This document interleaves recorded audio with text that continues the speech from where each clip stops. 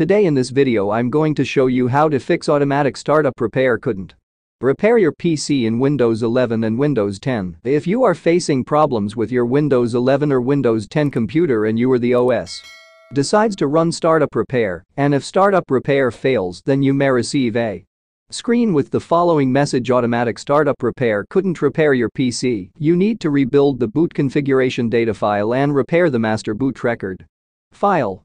To do this, click on the advanced options and then select command prompt. You will find the command prompt right on your screen. Enter the following commands one by one. Type bootrec.exe/fixmbr and then press enter. You see the message "the operation completed successfully," then type the next command. Then type the command bootrec.exe/fixboot. And then press enter. If it shows access denied, then type next command. Type bootrec.exe/rebuildbcd.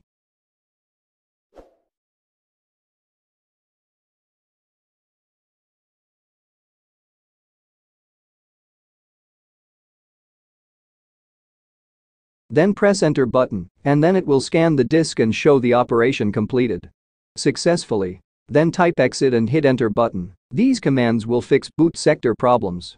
After running these commands, check whether you can start normally or not. Run the System File Checker. SFC scan is a powerful method for identifying and repairing corrupted system files that may be causing the automatic startup repair couldn't repair your PC error. By scanning your computer's files and replacing any corrupted or missing files, the SFC scan can help restore your PC to optimal performance. Enter winner and navigate to troubleshooting REN. Click on advanced options, then click to command prompt. When the command prompt interface shows on the screen, input the following command and press the enter key on your keyboard.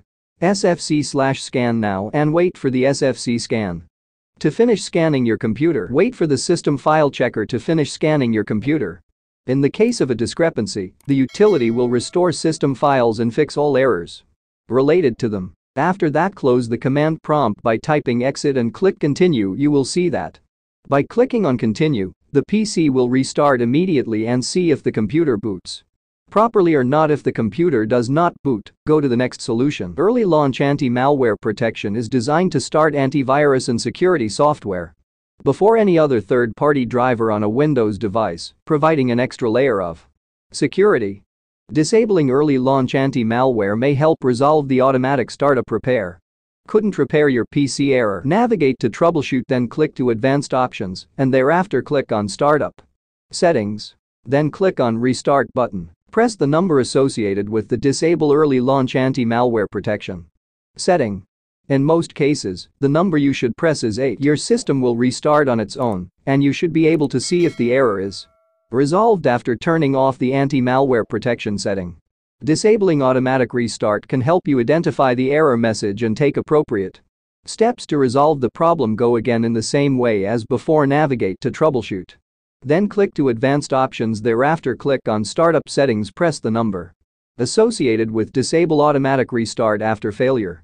In most cases, the number you need to press is 9. Your system will restart on its own, and you should be able to see if the error is resolved after turning off the Disable Automatic Restart after failure setting. Reset Windows. If none of the above methods works, try resetting Windows. This will restore your computer to its default settings, but may also erase any data stored on the hard drive in the process. Before taking this step, ensure you have a backup of all critical files and documents so you don't lose them during the reset. The automatic startup repair tool in Windows is essential to ensure your system is running optimally.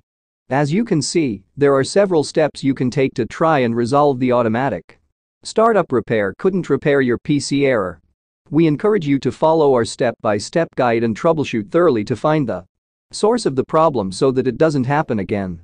We hope that by following our steps and troubleshooting methods, you can fix the issue with the automatic startup repair tool and get back to using your computer without any further issues. If you liked the video, don't forget to like, share and subscribe to the channel.